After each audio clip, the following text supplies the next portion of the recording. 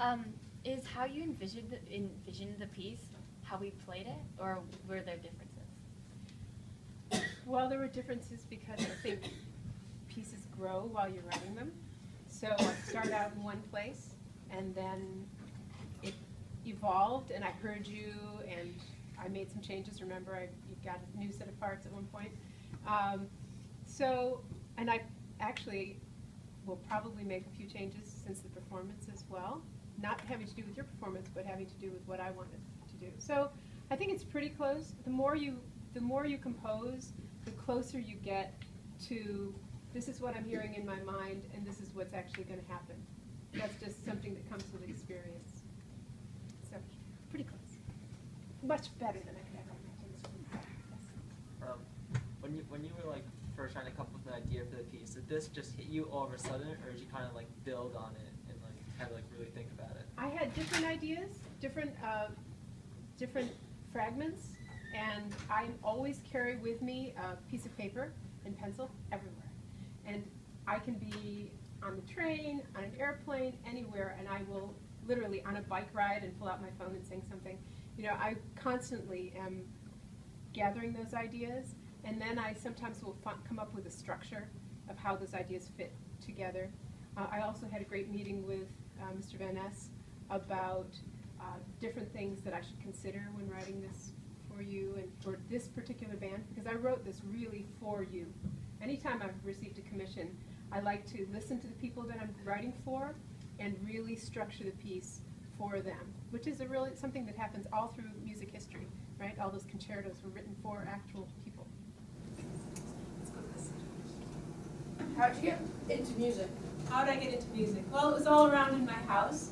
I didn't have any professional musicians necessarily in my house, but we loved music, and my mother insisted that we all learn to play an instrument, so I had to take piano lessons, and I really loved that though. And then later in high school I studied voice, and I didn't get into composing really until I was in college, until I was in my 20s.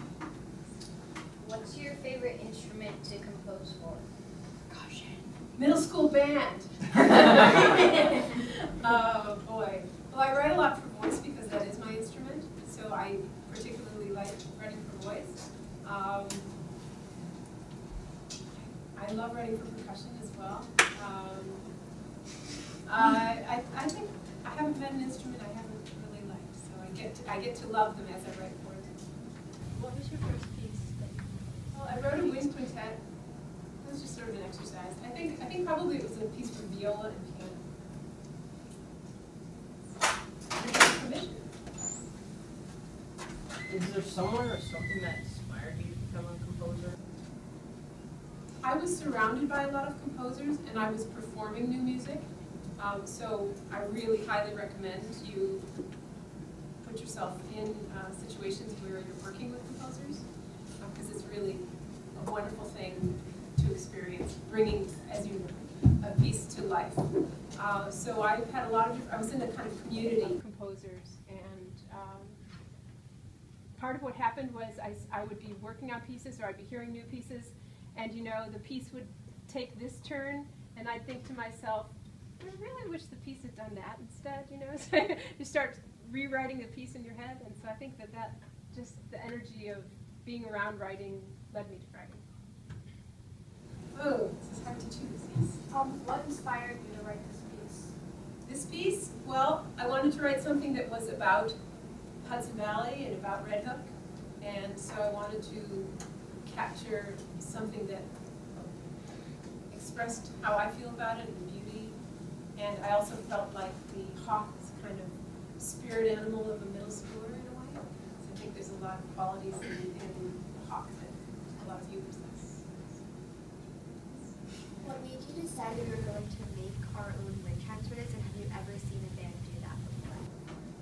I have seen a lot of percussionists build instruments. In fact, it's something that a lot of them make a part of what they enjoy doing in percussion.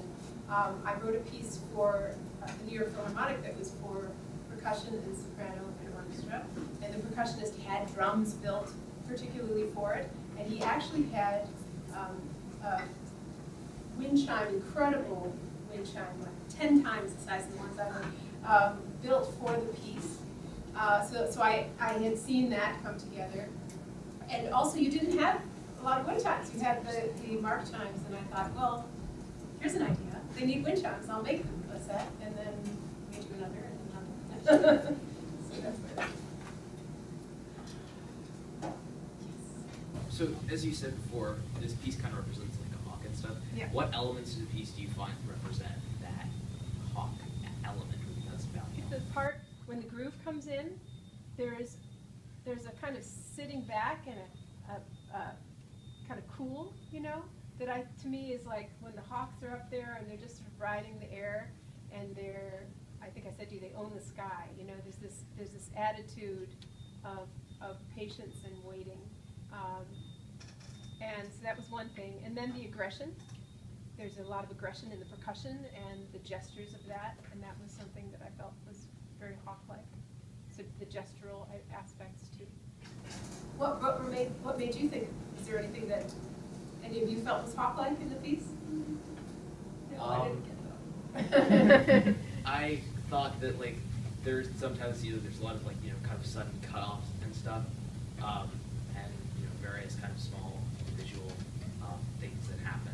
I felt that was kind of like a hawk because hawks they're kind of like chilling in the trees and they go and hunt and then they kill something and then it's like they immediately stop moving. Yeah, so a lot of the actual movement. Also the piccolo has a kind of hawk cry in there, some of those leaps, right? That was the voice component, supposed to be idle. What's your favorite piece that you've like composed?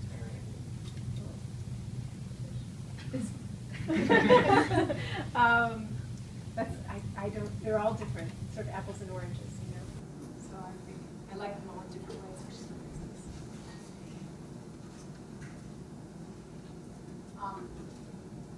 What caused you to make a piece? I get like the hawk-like of it, but to make it go from really smooth and then all of a sudden extremely like intense and really like hard to play and somewhat and like a fast pace like fortissimo and really loud, and then it comes down to like a mezzo forte. So Well, did something inspire you besides the hawk and Red Hook and Hudson Valley? I think a lot of times in my music, I feel like it's a journey that you're going through. It's like different events that are happening. It's an experience, right? So when you come from the beginning of the piece to the end of the piece, different things have happened, and I think there's something. I don't know. That's something that's just sort of intuitive idea of how it should change. I knew I wanted to give you a sense of variety of things. I really didn't mean for it to be extreme. No. But you all rose to the occasion. What was your favorite part of Ride the Hawk? Like, what part moved you the most? I really like the ending. I think that sort of, again, sometimes when you're writing a piece, at a certain point the piece tells you what is going to happen. So you can have all these plans and all these things, I'm going to do this, I'm going to do that, this is the story, and then all of a sudden the piece will just do its own thing. And that ending really was the piece just wanted to go there, and the individual voices and the kind of overlap of the groove with those individual voices. I felt like that brought a lot of the different things together. And then adding in the aleatoric, all those wiggly, weird notes and things on top of that too. I like